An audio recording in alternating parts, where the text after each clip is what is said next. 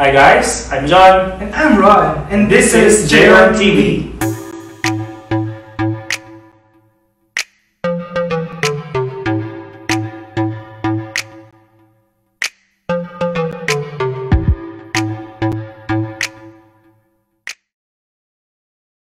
What's up, guys?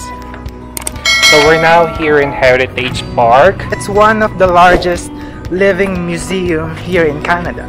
Yeah, if you want to experience yung makalumang style, the way how they lived before, like the 1800s, yeah, before 1600s. The tall buildings, basically. Yeah. So dito mo makikita yung mga on how they lived before. How it all began. That's right. So let's begin the tour. Yeah.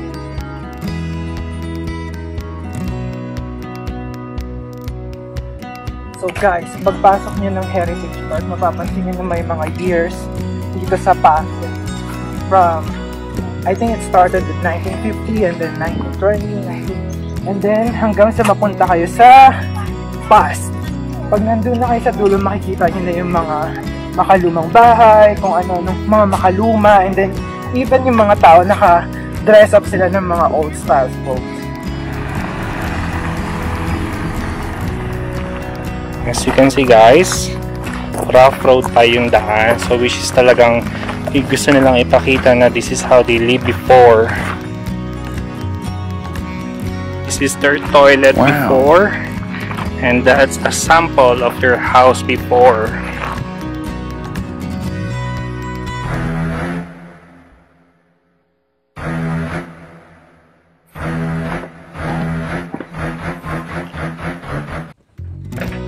Wow.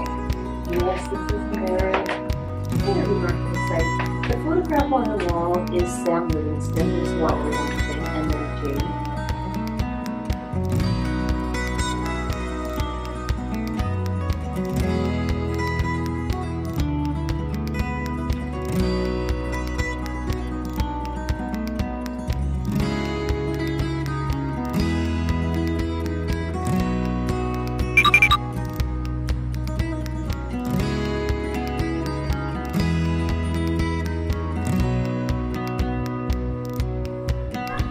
So this is their school before, Lake and School. So let's go inside.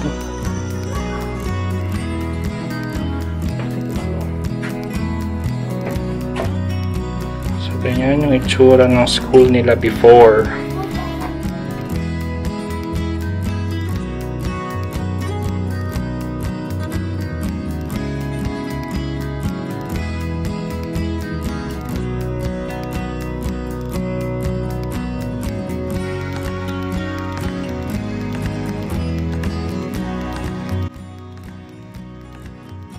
It's a First Nations encampment, para siyang tent. And then kapag nalagyan na nila yung mga ganong structures, babalutan nila siya ng tipis. Yung tipis, yun yung buffalo skin. So ini-skin nila yung buffalo, tapos ginagawa siyang parang tela, and then ibabalot nila dun sa structure para magkaroon sila ng parang tent. Dito rin makikita mo yung mga different kinds of animals na meron dito sa Calgary. So meron mga horses, cows, pigs. So hindi lang siya talagang park, meron din siyang for kids.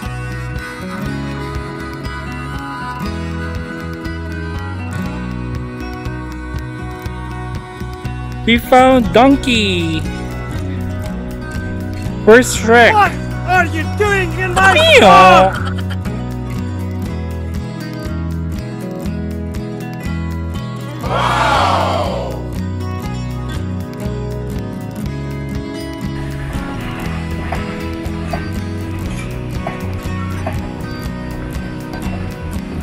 So guys, we're now here at Railway Street. So pagdating dun sa part na yun, magkakross siya sa Main Street going to Front Street. So nandito na yung mga old businesses before. So check natin kada establishment here. Let's see if makakapasok tayo inside.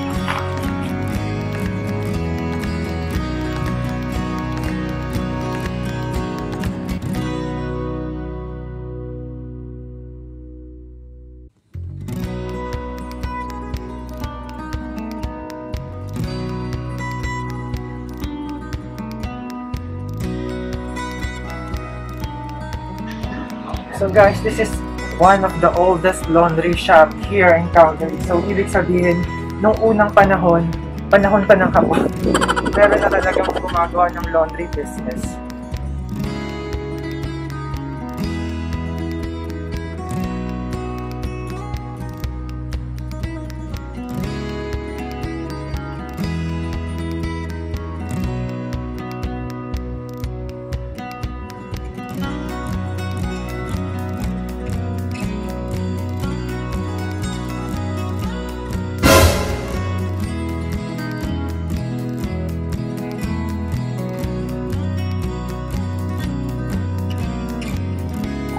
So according to them, this is the seediest place in town, which is fortunately open today.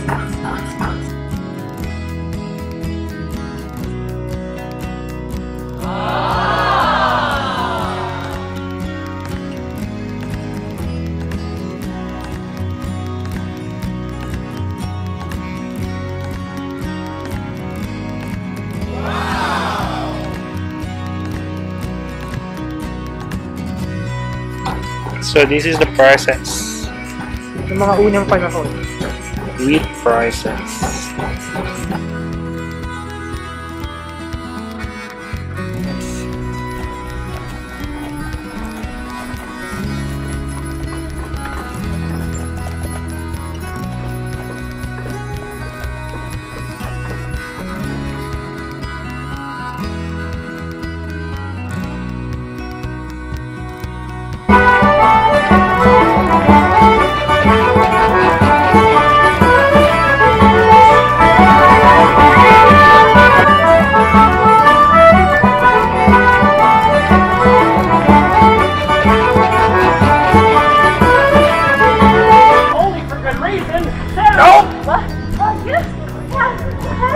No, not in the slightest.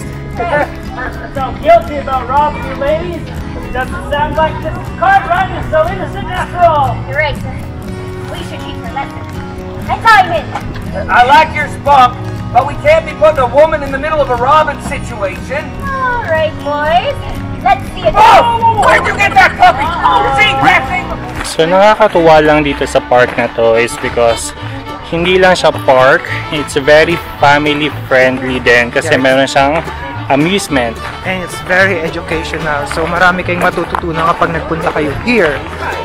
And nakakatuwa lang kasi yung mga, it's really a living museum kasi may experience nyo how people live before, and then yung mga staff nila dito nakasuot talaga sila ng kung ano yung mga sinusuot ng mga tao before.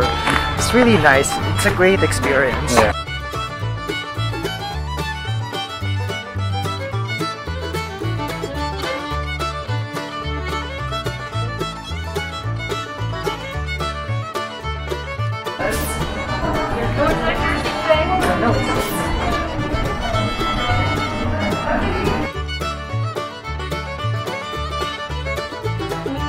So guys, here also in Heritage Park, meron silang trains na it can tour you around sa buong park. Yep, for free! For free! Yeah, part yun ang binayaran mo kasi sa entrance. Yeah. So para siyang, for me, it's felt like if you are a fan of a Harry Potter, or if you're a fan of Harry Potter, parang siyang ganun siyang train, parang siyang express train.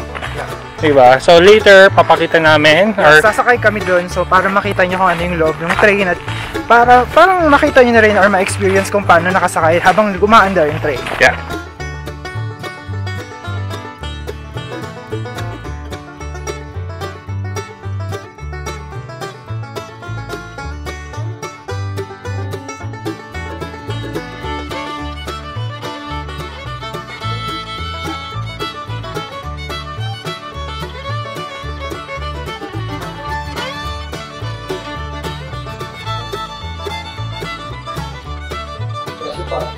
So guys, we're now inside the train and this is how it looks like inside.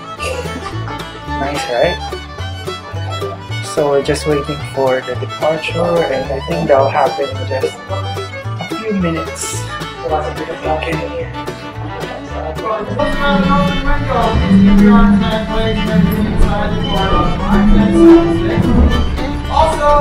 please keep the middle aisle clear for social distancing. Any questions about the train?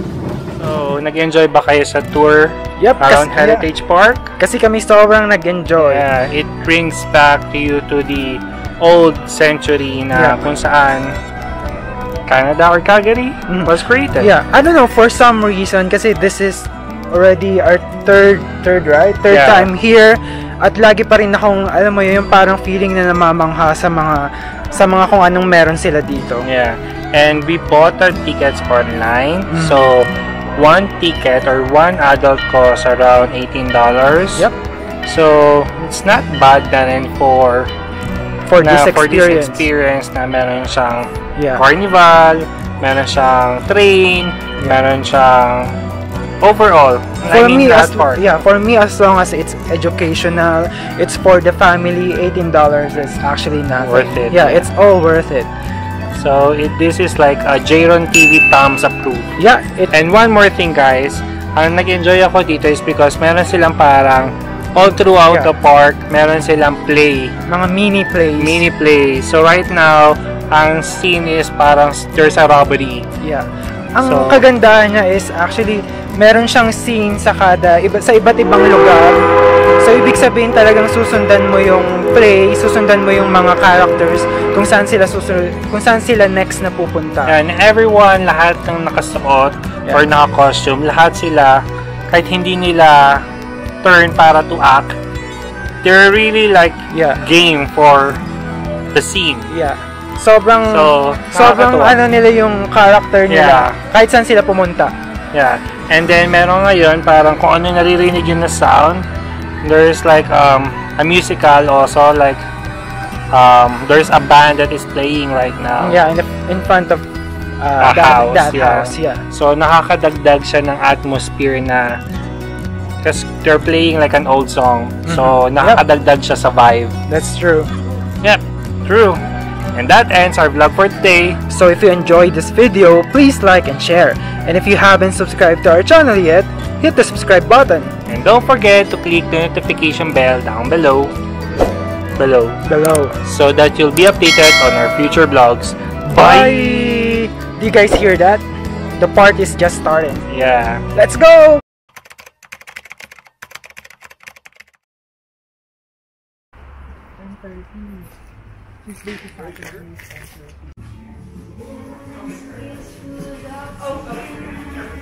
Ang daming tao.